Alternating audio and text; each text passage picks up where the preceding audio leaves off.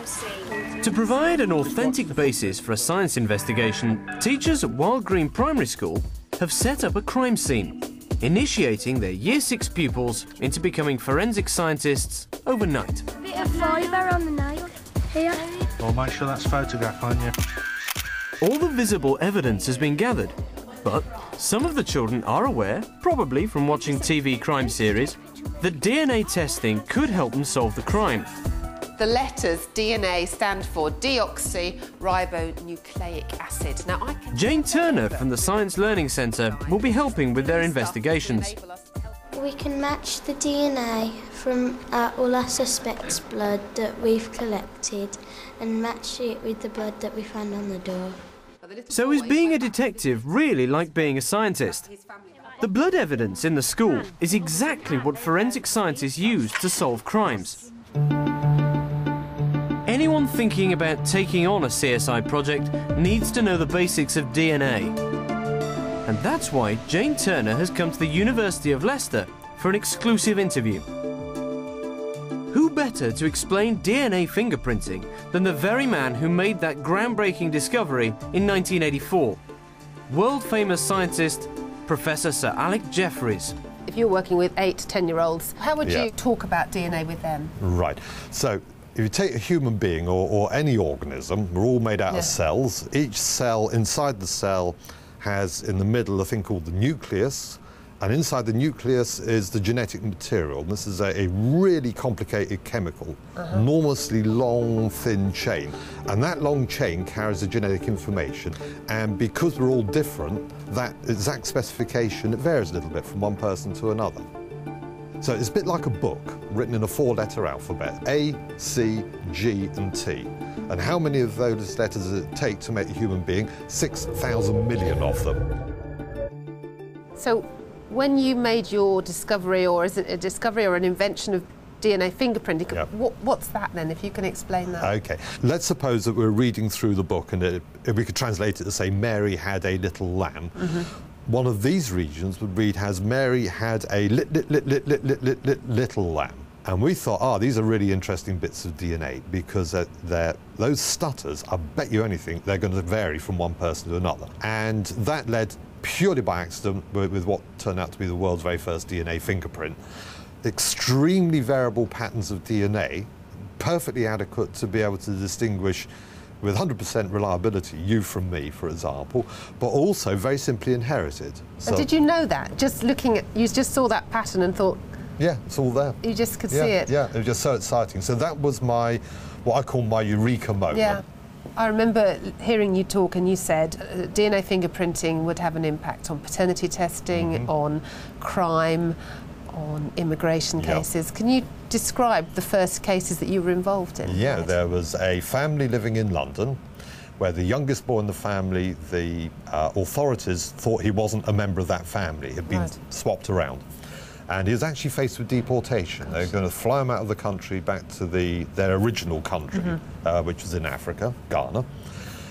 So we did the DNA testing on the mother, this boy in dispute, and brothers and sisters. And in fact, the very initial results that come from that are shown here.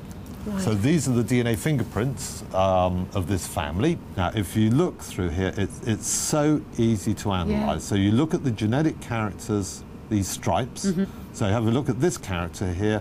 Where's he got it from? He's got it from Mum. Yeah.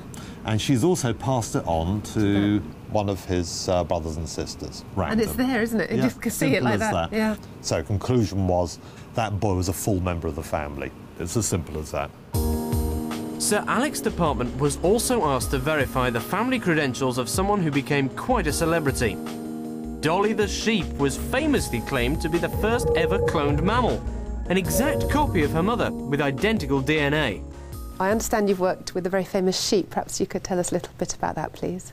Oh yes, that was very fascinating. When we were contacted whether we would do DNA analysis and verify that Dolly, she is really a clone. And how were you able to prove that Dolly was a clone? I got, first of all, blood from Dolly, which you see here. Then I got the mammary tissue from which Dolly derives, as shown here.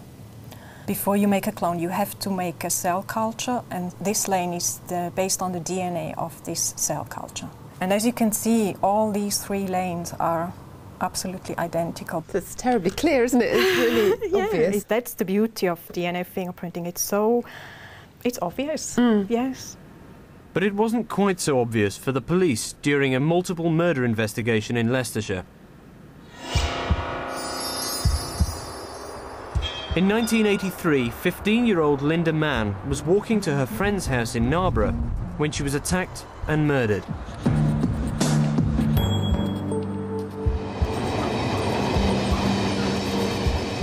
Three years later, another Leicestershire schoolgirl, Dawn Ashworth, was also attacked and killed in the same area. As a result of our inquiries, we arrested a young man named Buckland. He admitted responsibility for the murder of Dawn Ashworth, but he didn't make any admissions in respect of Linda Mann, and we were quite certain that whoever had murdered one had murdered the other. Various samples from the victims, the accused, and from the evidence left at the crime scene were sent to Professor Jeffrey's lab for analysis. These are the DNA profiles, stripped-down DNA fingerprints from this murder investigation. This is DNA from the first victim. Right. You can see 2 bands there.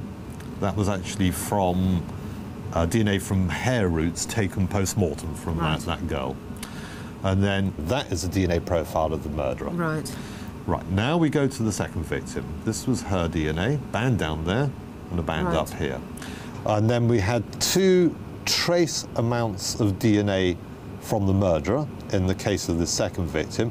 Very faint, but if you look very, very carefully, I hope you can see a pair of bands there and a pair of bands there, looking very suspiciously like the 2 bands up here. So the police were right. Yes. That whoever killed the second victim had killed the first one as well. Very strong evidence indeed. What about the young man who confessed? That's his DNA profile. Oh, goodness.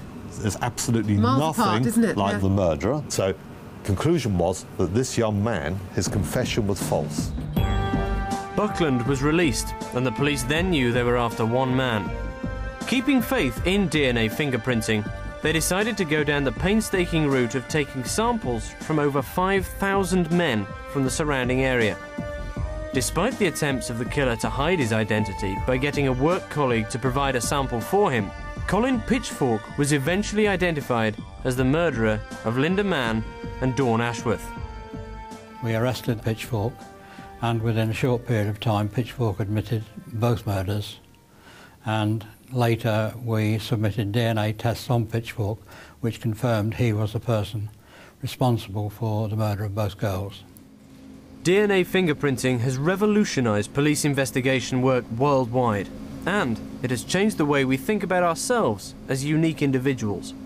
This smudgy bit of X-ray film really was the birth of DNA forensics and all the stuff you see on CSI and everywhere. It all started there. Science has now reached out, it's touched the public, and the public are really interested in it.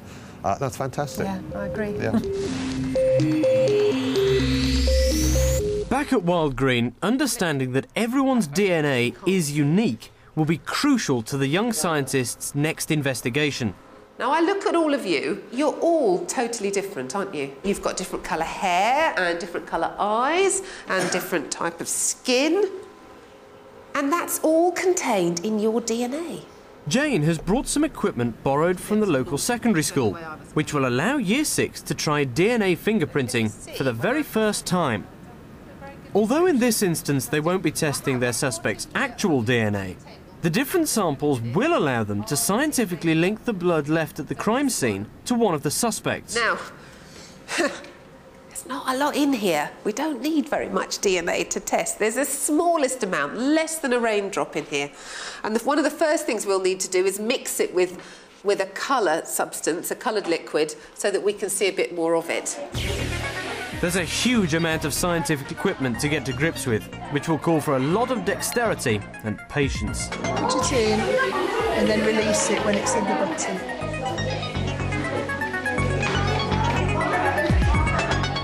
Are you all done on this table? Yeah. Good. Now we're going to take our gel. Now this is the jelly that we're going to use to put the DNA into. Each gel contains 8 tracks. A small well sits at the end of each track. Right, I just put it over the well and then just very carefully push it into the well. Keep your thumb right down and then pull it out. Track 1 is used as a marker to ensure the test is working correctly. Have your pipette set for 20 microliters. You need to take out the little tube with crime scene in it, pick up 20 microliters of that and inject it into well number 2. The DNA sample from the crime scene is loaded into well number 2, with the remaining suspect's DNA loaded into the other wells. That's it, well done. Keep your thumb right on, keep going, thumb down, thumb down. Well beautiful. Done, That's beautiful. fantastic. Well done.